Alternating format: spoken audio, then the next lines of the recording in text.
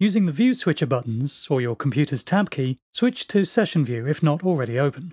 When Live launches, it loads up an empty set automatically, containing whatever track layout is saved as your current default. Out of the box, this is usually 2 MIDI tracks and 2 audio tracks.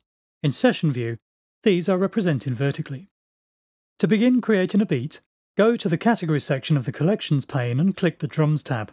This brings up a list of the factory default drum kits that are installed with Live. Make sure that the small blue headphone icon is enabled in the lower left corner. This will play a preview of each kit when you click on it. Click on the first kit in the list to audition the sounds. Once a kit is highlighted, you can scroll through the list using the down arrow key on your computer keyboard to audition the next item on the list more quickly.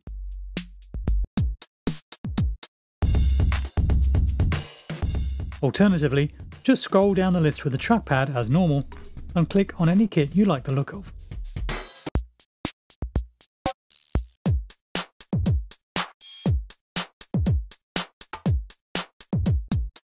When you find a kit you want to use, there are a couple of ways in which to load it. You can drag and drop it from the browser onto the MIDI track you want to use it on. Alternatively, simply double-click its name in the list to load it into the next available empty MIDI track.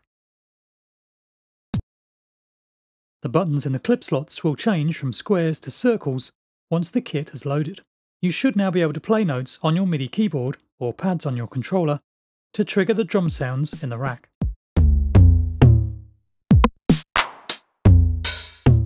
The layout of the sounds in the kit, along with the waveform of the last played sample and a set of parameters to edit the sound of it, is displayed in the device view for each sound you play. The track should be record armed automatically, indicated by the red icon at the bottom of the channel strip. If not, click the button to turn it red.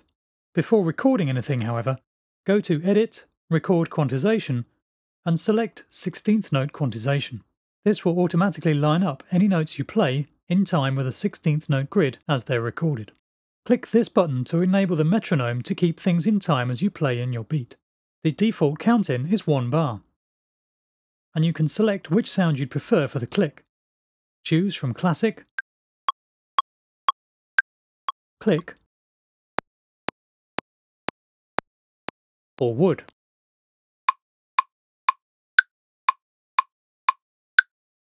Choosing the Enable Only While Recording option will avoid you having to keep turning the metronome on and off again as you record and play back new parts. To start recording your first clip, click the round button in the first clip slot on the MIDI track. Play some notes in from your keyboard to program your beat, then click the round button again to exit record mode. The recording will begin looping automatically, but if you want to stop playback, hit the spacebar to stop when done. Click the Clip View selector and the notes you played will appear in the piano roll editor, nicely quantized or aligned to the grid.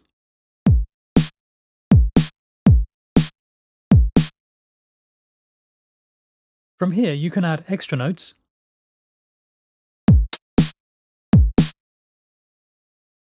delete notes, or move notes around.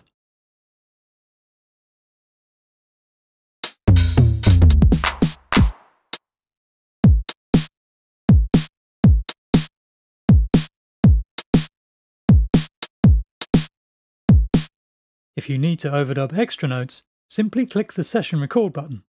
This will drop into record and allow you to play new notes over the top of the existing ones.